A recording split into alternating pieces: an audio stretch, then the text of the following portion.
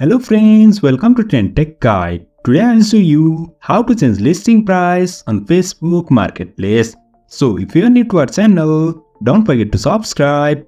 So let's start.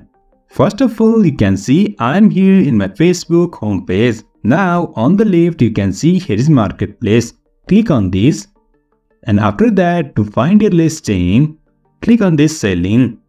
And over here you can see here is one of my listing. Now to change the price, first of all click on this three dots and over here click on this edit listing. And after that you will find this interface. Now to change price, on the left you can find this price.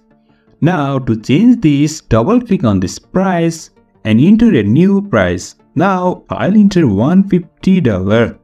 And after that you can see this price over here on this preview is updated.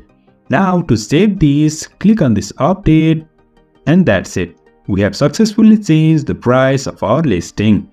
You can see previously the price was $100, now it's $150. So in this way we can change price on Facebook Marketplace.